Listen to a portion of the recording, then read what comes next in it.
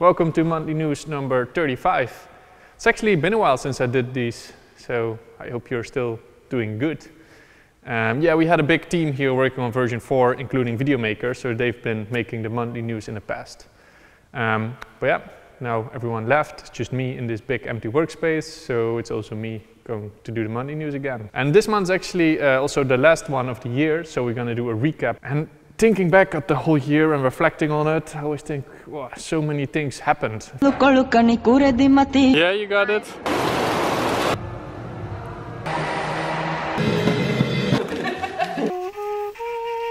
Being real, Dave, I can. But in a way, also not really. I feel like the only thing I've really been doing is developing version 4 inside this workspace.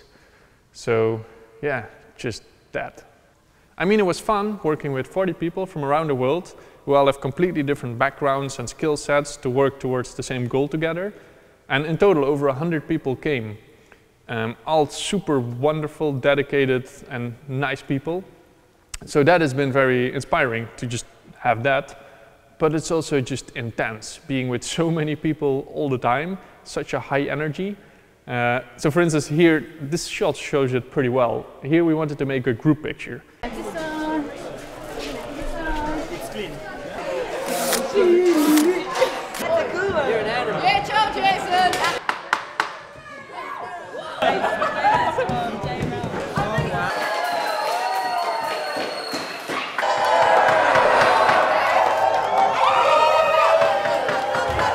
I mean, it's fun and it's interesting, but it's just chaos all the time. But it also has this high energy, so it's something very nice, but also sometimes like, ah. And just 1 year of that is just intense. But I guess that's why I feel I've only been really doing one thing this year, because my body might have been in different places around the world. My mind was always here in the project to make sure everything runs smoothly and we develop version 4. It requires a lot of my focus. And I actually feel quite bad about that sometimes, because like today it's Christmas Day. Wait, let me actually put up some decoration. So we have some shredded white polystyrene and some shredded red polypropylene to really get the Christmas colors going. And we have a nice piece of paper made from the Norman fir. It's a tree that is usually a Christmas tree, but also used for paper. So this is really to get in the Christmas spirits around here.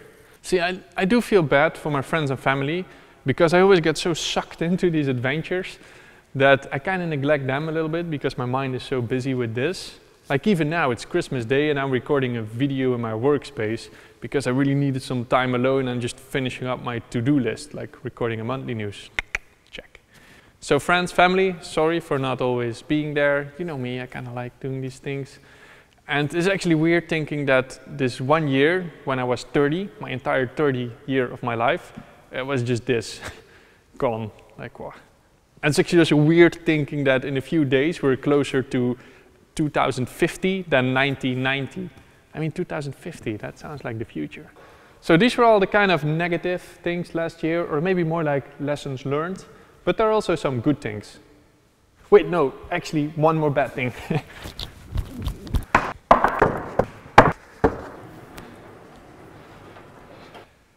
Yes, burning pallets. You might have seen this in our last monthly news update. Having a fire, burning some pallets. You guys actually left a lot of comments. And you guys mentioned it's not very ecological friendly, it's a waste of material, goddamn hippies.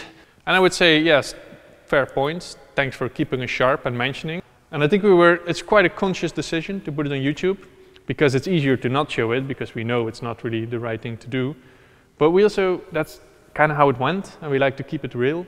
It's a bit like missing a fist bump from someone. Yes! Oh, that's awesome. You're not really proud of it, and it's kind of awkward, but that's also what happened. So instead of editing it out, we just leave it. Yeah, to keep it real. Anyway, just to give a bit of background on this, we had 10 houses with a lot of stuff in there. Pallets, people used it as a bed to sleep on, but also fridges and sofas. Like every house had 2 sofas, which end up in 20 sofas. And most of the stuff we got was from secondhand stores, or it was thrown out anyway. So the people just took it. But in the end, we realized everyone had to leave in like a month, so everything had to go out. But nobody really wants this kind of stuff. Like second-hand stores, they don't take any sofas. If you put them for free, nobody really wants them because there's just too much stuff in the Netherlands. Same goes for pallets, nobody really wants them. We still have a lot of them now in the workspace. And yeah, I promise I won't burn them. Maybe for a big pallet fire.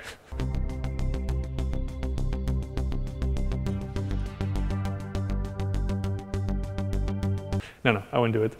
But yeah, it's weird having just an abundance of materials. Okay, so now the good things for this year. Okay, so the good thing is it was very much a working year, but I also really learned a lot.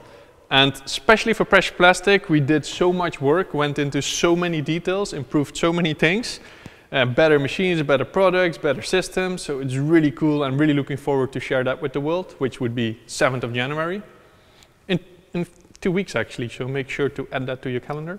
It was really great meeting so many people. It feels like we really sort of assembled a big team. So even though they're not here anymore, we kind of know if you have bigger projects coming in, that we have this big group of dedicated people to call upon. Now, and although the plan was to develop Pressure Plastic version 4, we also were working on a few side projects. So for instance, one of them being all the fashion and the clothes textile industry that we produce. They say it's the second biggest polluting industry in the world. So we were looking into what can we do about that. So we did a lot of work and we're going to release that in 2020. And the same for our online community platform. Also been a lot of work in the last year, which would roll out this year. So that's kind of exciting, a lot of new stuff coming. All right, so that was 2019. Thank you guys for always watching these videos and supporting us. Also thank you for helping me together to do on my list today. I still have some videos to edit before 7th of January because we're actually going to release a lot of videos then, so stay tuned for that. And yes, see you guys in the next... wait, the giveaway. So this month you could win this HDPE Spenny board made from old bottle caps. So we have all the names of our supporters in here in this randomizer. And it's now going to select the person who's going to win this, and I will send it to you. So the winner of this board is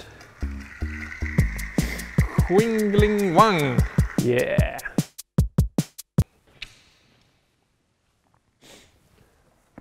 Man, I realize now maybe it's not the team making all this chaos, but maybe it's just me making always all this mess. Clean your shit, Dave.